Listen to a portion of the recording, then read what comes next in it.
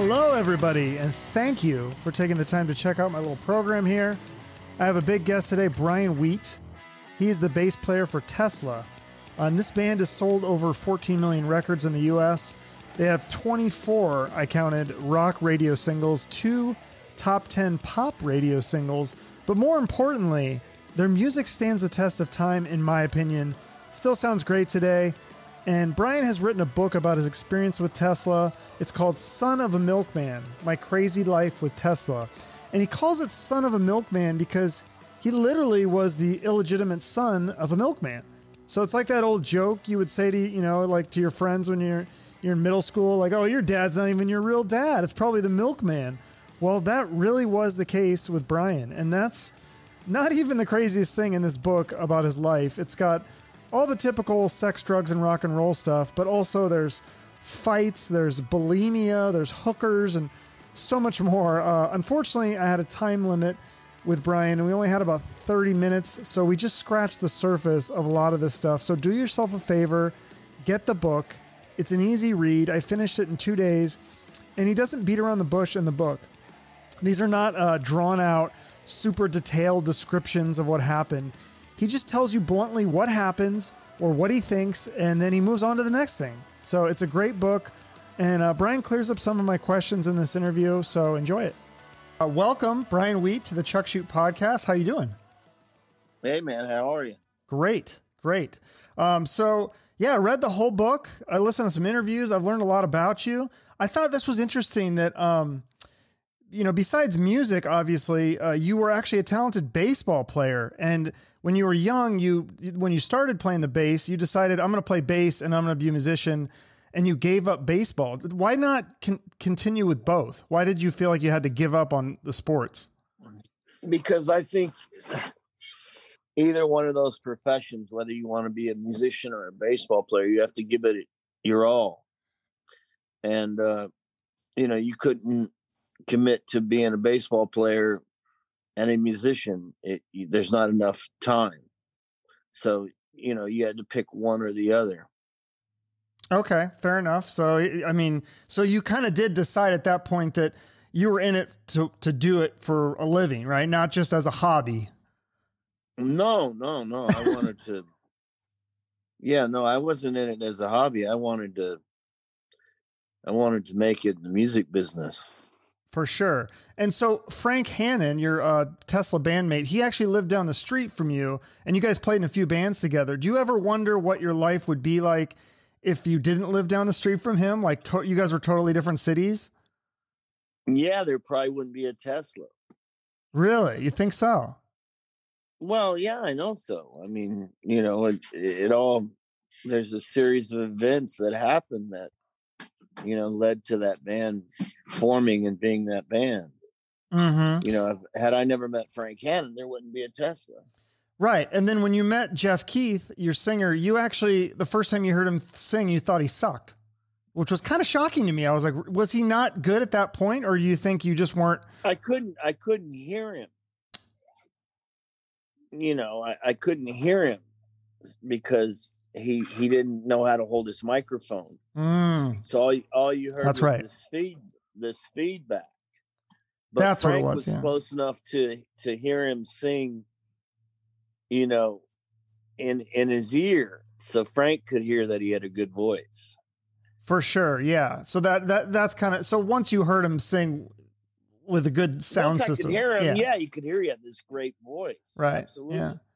And this was, I never thought he sucked. It's just the night he played, you couldn't hear him. Couldn't hear shit. Yeah, for sure. You couldn't hear shit, and you went, well,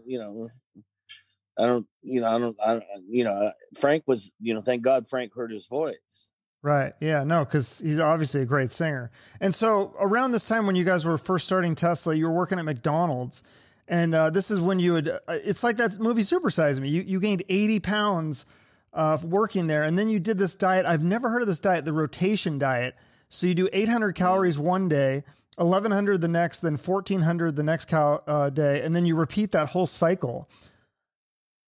Yeah. It was a week. It was weekly. It changed. Yeah. So, it works pretty good, man. I never heard. How did you even find that diet? I've never heard of that. They used to have it at the grocery store. Oh, okay. Interesting. Yeah. Yeah, and you had an interesting quote. If I'm just going to read, I don't want to, we don't give away the whole book here, but I do want to read this quote about that you losing the weight from the book. It says, "Losing the weight taught me that everything has the power to control what they need to do, or everyone has the power to control what they need to do. Personally, it was just sheer discipline. There was nothing fun or enjoyable or easy about it when I first started, but then the goal is in sight, it gets a lot easier and you feel good about yourself. Attaining that goal shows you that it's possible. Then you can start to think that way about other things in your life, relationships, career, whatever. It's willpower and perseverance. That's the formula. It got me where I needed to be.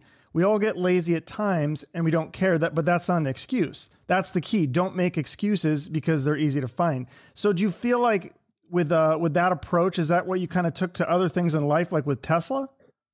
Absolutely. Yeah, absolutely. I mean, that's my kind of mantra for life. And it was kind of that work ethic that helped. I think, did you say it was one of your first managers that kind of like really drilled in the work ethic for you guys too? Even though you ended up parting ways with him, he really. Yeah. Yeah. Steve Klausman, our first manager. Yes. When we were kids, we used to think he was a drill sergeant. We used to fucking, hate him, but, we loved him. And he's the one that taught us our work ethic. Absolutely. Yeah. We owe it to him. So that helped. And then when you guys are looking for the record for producers, I was curious about this. Why do you think so many producers turned you guys down for that first record? I mean, I know you guys were unknown, but it was a major label. Do you think a lot of did the producers even listen to the demos or anything, or did they just say, "I've never heard of this band"? Remember at that time, it was such an image conscious thing, right? Right. So maybe they weren't listening with their ears; they were looking with their eyes. Okay. And maybe that's what it was. I don't know. I mean, I'm glad they turned us down because it was all meant to be the way it was meant to be, and Michael and Steve were meant to produce that first record. It all happened the way it was supposed to in the cosmic scheme of it all. You know what I mean? Even though you're not happy with some of the audio production on that first record, you talked about that multiple times. Let's just get that straight. Okay. I think the record could be. I didn't like the way the record was mixed. Mixed, right? The reverb. I love the record. I think the record is great. I think there's great songs on it, great performances. I just don't like that it's swimming in a bunch of reverb. Right. And that's all right. I'm sure everyone has something to say about their first album that they would do over again, and that's what it is. Mm-hmm. For sure. No, but the songs are legendary. And then that first album, it ended up going multi-platinum. And MTV played that video Modern Day Cowboy, and then all the radio stations played it. And MTV, it seemed like they had such power back then. Do you think that they really loved your song, or did your managers and the record label have to kind of grease the wheels a little bit to get them to play it? No. It was purely organic. They liked the song, and then the fans started to call in, and it happened organically, just like Signs did. Oh, okay. Our managers, even though they managed Def Leppard and stuff, they had some pull, but MTV, if that was the case, all our records would have been on MTV. Yeah. For sure. So you guys tour with David Lee Roth. And I thought this was interesting that he and his manager had offered to manage you guys, but you turned him down. Was that out of sheer loyalty to the managers that you had at the time? Or did you really feel like your current management team was better than what David Lee Roth had? Well, I didn't know what David Lee Roth had, and obviously looking back at it now, David Lee Roth never really managed any bands, did he? No. It was, we were perfectly happy with our managers. We had Peter and Cliff. They managed Def Leppard. They were highly regarded managers. So we just, kind of chuckled, and, that was that. Yeah. And you toured with, tell me about the differences. Cause you said David Lee Roth, it was a lot of like the rock star kind of stuff. But then when you toured with Alice Cooper, there was none of that. You felt like maybe David Lee Roth was trying to kind of put on a show for you guys sometimes. Like you walked in the dressing room and there's like panties on the ground and stuff. And you're like, is this for real, or is he? No, that's when we met him that night. Yeah. Yeah. Yeah. He called us to his room when the last night of the tour, when he asked us to manage us, and he had these two chicks with him, and there were a couple pair of panties on the floor, and Dave was putting on the Dave show, and looking back on it, it's fucking hilarious now. It's like the show. Sorry, Dave. That's funny though. So this was interesting too. You said at the height of your career, you guys would be playing arenas and you would walk around the venue during the opening band and no one recognized you. Is that really true? Like nobody ever recognized you? Because there has to be some diehard fans out there. Well, there'd be a few, but okay. As a rule, no. I mean, I had a cap on or whatever, but people really, they don't really, they usually associate, like, if Tesla wasn't in town playing and I went to Chicago, you'd find a few diehards that might see you on Michigan Avenue shopping.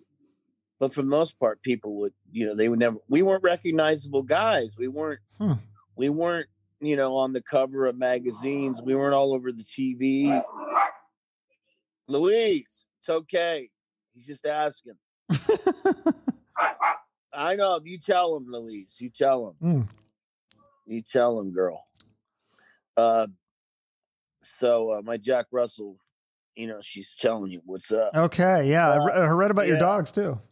Yeah. So yeah, I think Jeff probably was the most recognized guy in the band. Sure, that's always the way it is with singers. Did you do that just because you wanted to watch the opening band, or were you kind of doing that as a test to see if people would recognize? I wanted to see the opening band. I wanted to see, what was out there in the audience, what the reaction was like. Scope for chicks, That's funny. So yeah, and then the second record, Great Radio Controversy. I thought this was interesting too, that you guys had to fight to get Love Song on the record, which ended up being one of, if not your number one greatest hit ever. The management didn't want it, and Jeff literally cried because they didn't want it. Why do you think they didn't want that song? I mean, you listen to it and it's I don't know. Brilliant. They didn't get it, them or the A&R guy. But, we fought, we won, the song happened. And, once we put out the song, they got it. I mean, they'd certainly, it wouldn't have become a hit without the backing of the record company and our management. But in the beginning, they didn't think it was a song, so they didn't want to put it on the album. It's just so interesting because usually it's the opposite. Usually the record label wants the ballad or the slow song, and the band is saying, no, we want, harder stuff. And you guys were the ones saying, no, we believe in the song. And then they didn't. It was just like interesting to me. Yeah. Well, there you go. Yeah. So you toured with Poison, and you said you really liked CeCe DeVille, and he was cool, but you thought the other guys were a little too cocky or rock star. You said at the time, again, I know you're friends with him now, but at the time you thought Bret Michaels was a punk. What did he do that made you think that he was a punk? He tackled me in a flag football game. What? We were having a football game and the fucker tackled me. I was going for a touchdown in a flag football game. Really? And then he took himself out of the game because I said, okay, now we're going to play tackle. He was scared of you retaliating. Yeah. But I love Bret. All those guys, we're all, great buddies. That was, back when we were young and we were, all on our head trips, and they were, CeCe was pretty cool. The other three kind of were caught up in the thing, and that happens, that happens. That's easy to happen. That's easy to get caught up in the hype. But, sure. Today I toured with them a couple years ago, and they're great. I love those guys. They're great.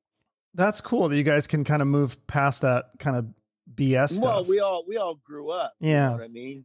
There was no, rivalry or nothing. If I would have got my hands on Bret, I would have tackled broke his arm or something. Who knows? Yeah.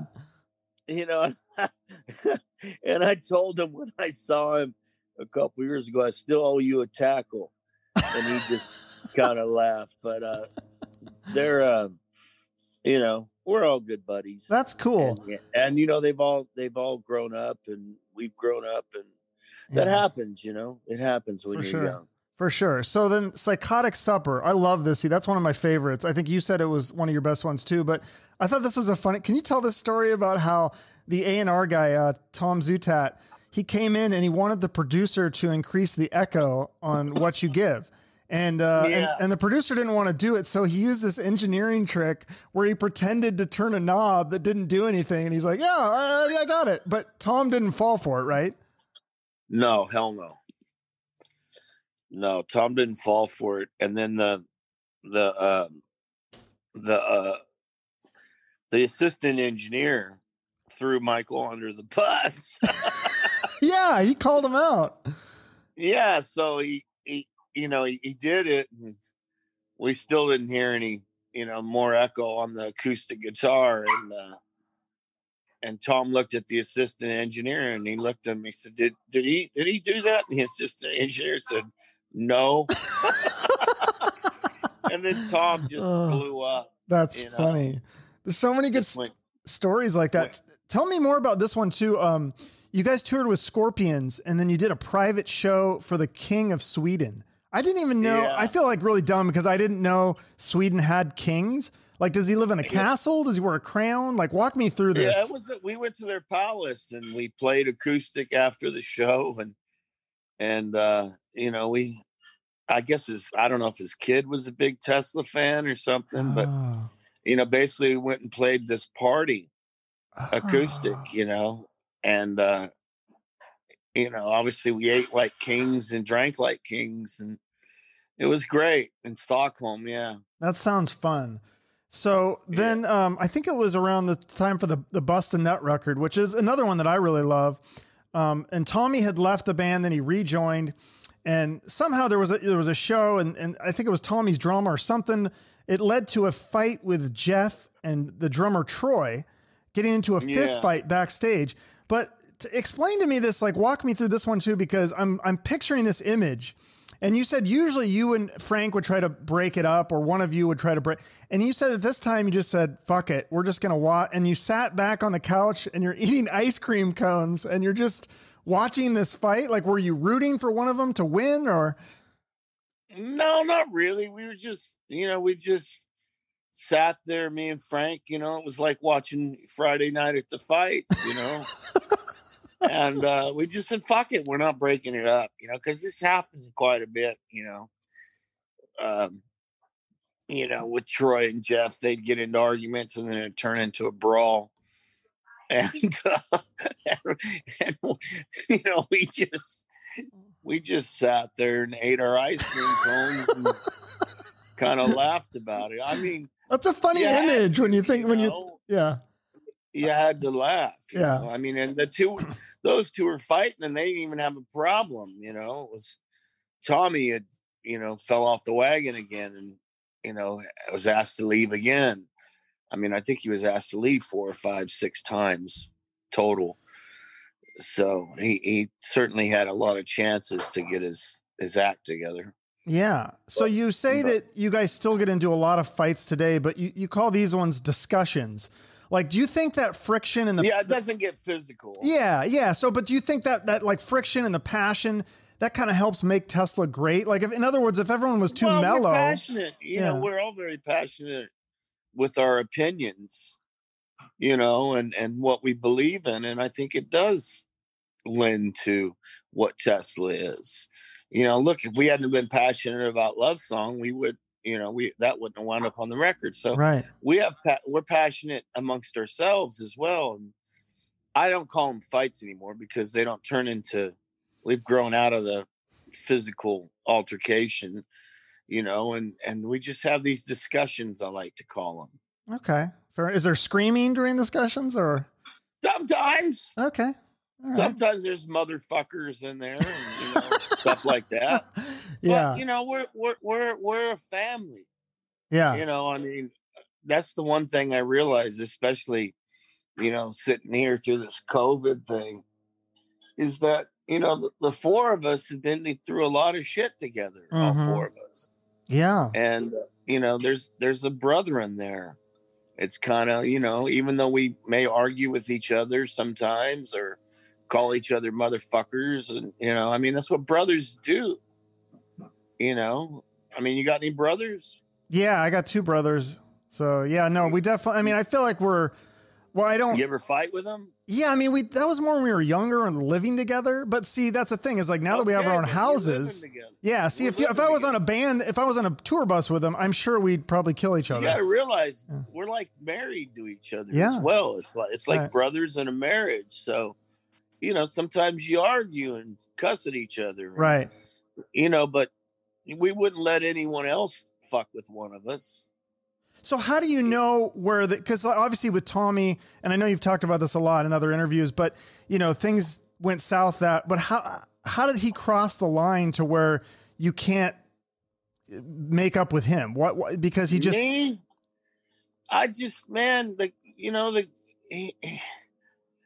I'd really rather not rap about that, man. Mm-hmm. But is it weird? Look, we're not going to be friends. You know, he's not going to call me and say, "Hey, how you doing?" And I'm not going to call him and say, "Hey, how you doing?" The one thing we had in common was Tesla, and he's not been in Tesla for 16 years now. So, if I saw him on the street, I'd probably say hello and ask him how he was. And, who knows how he would react. He might tell me to go fuck myself. And then, who knows what would happen. I'd probably just go fuck myself. Or maybe I'd slap him. I don't know. Yeah, you know what I mean? We're just, he just, he was in the band and he got several chances to stay in the band and he chose not to. And then, he went around saying some not nice things about me. So, why he singled me out, I don't know, but he chose to. He didn't say bad things about other people in the band. He just wanted to use me as his target, probably because I was the one that was most vocal and honest about his shenanigans, So being that as it may, I don't have a desire to call him up and say, "Hey, let's be friends." No, but if he called you and apologized, like maybe he goes through a 12-step thing. If he called me and said, "Hey, man, I'd like to clear the air," and just, I would accept it. Fair enough. Okay. And I'm not saying he has to call me. I'm not going to call him because, what I know of him, he'd probably tell me to fuck off. So I'm not going to call him. Right. I agreed. Okay. But enough. It's not like I have this deep desire to become friends with him. Like there's something missing in my life. But is it weird? Is it weird knowing? I don't wish him any ill will. Mm-hmm. I don't have a voodoo doll of Tommy at home that I'm poking with the pen. I wish him all the best. I heard one of his songs the other day from his new band. I thought it was really good. I was like, great, fantastic. That's the Tommy Skeoch I know. That's the kind of work I'm used to him doing.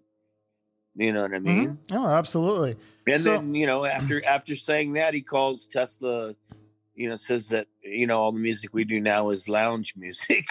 So, every time I start to feel something for him, he opens his mouth and says something negative about, the band or us. And then I just figure, well, then again, he hasn't, grown up. I don't know. Okay. Honestly, I don't, the only time I ever really talk or think about him is when people like you bring it up. Okay. Sorry about that. Yeah, it is part of my job, but so let's move on. I get that, but I'm just saying, you understand what I'm saying? Oh yeah. No, totally. Yeah. I just didn't know if I don't sit around and contemplate what it would it be like if Tommy was here. No, that's fair enough. But so another way that you guys dealt with your problems was you actually went to see a psychiatrist. You had seen a psychiatrist privately, but then you brought the band in to see a psychiatrist together, because there were things that you needed to say to each other that you couldn't say without a mediator. So what kinds of things did you have a hard time saying to each other, as opposed, that you had to say in therapy, as opposed to just saying it over a beer or a cup of coffee? Well, because usually what happens is when we tried to have a discussion, it would erupt in a big fight. And what we were trying to avoid was a big blowout, where if you had some mediator, it didn't escalate into this big fucking blowout, and then you didn't get anything done for 2 days because you were sitting around sulking because you hurt each other's feelings. Right. So that was why the psychiatrist was brought in. And that worked then. It helped get... It worked. Yeah, he taught us, that how to communicate with each other. Mm-hmm.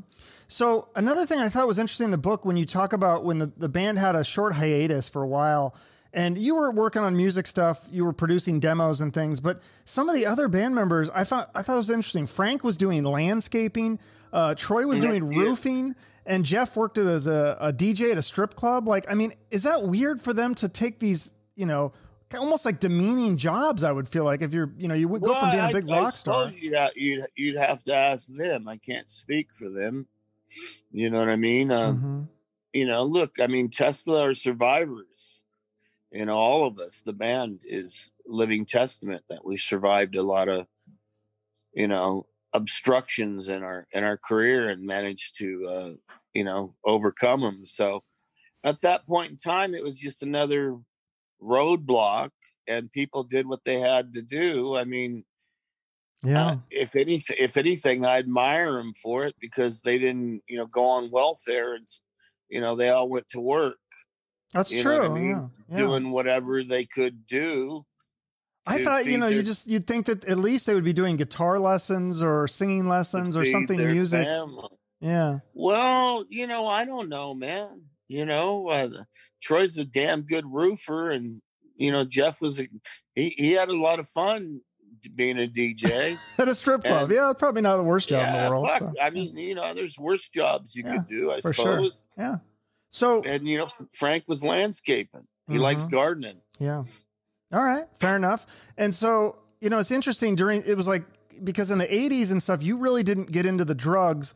And then it wasn't until kind of the band's hiatus or kind of the later years that you started to get more into the drugs. And then, but I think you've struggled with the depression and the anxiety and all that stuff for a long time. So I wanted to ask you about this. You said that normally you weren't suicidal, but there was a time, I think it was in Canada recently? No, I was never suicidal. Never. But you kind of... All I said was I used to wonder why people... I couldn't wrap my head around how it would get so bad that, Tony Bourdain would hang himself, or Chris Cornell. And when I had this one bout of depression, it got so bad that I finally understood how they could do that. Not that I was contemplating it, but I got it. I got the magnitude of, well, if this was what they're going through, I could see how someone could take their life.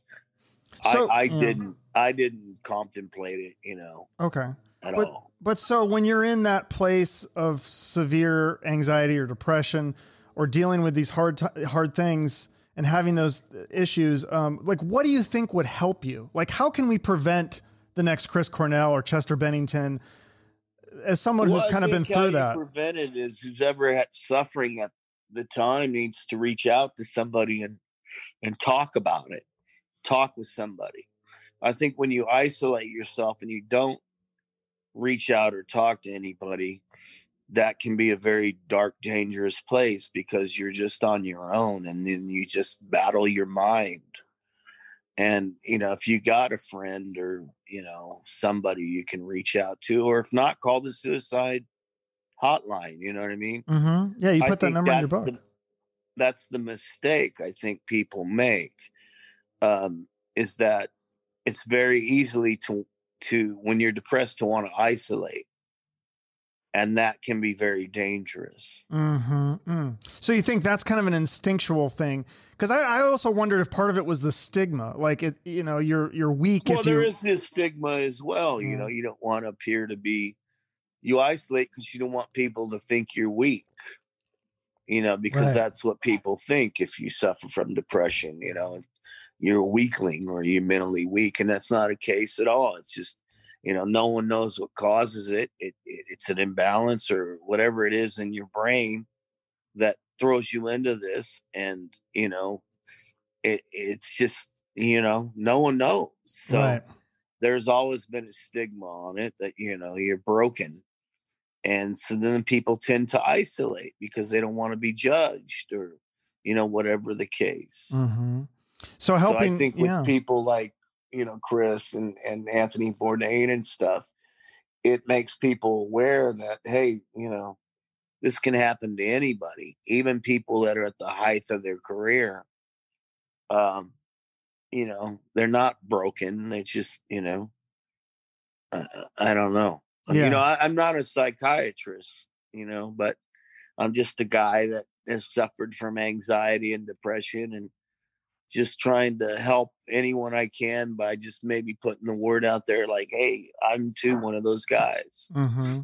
And reducing the stigma and making it seem more normal. Cause it really is. So, I mean, there's so many millions of people that suffer with that stuff. So. Yeah. Yeah. The world's a fucking wacky place, man. It sure is. Yeah, absolutely. Well, it is over the 30-minute mark here. So I'll let you wrap up here, but I do like to end with a charity. Is there a charity or organization that you work with that you want to give a shout out to?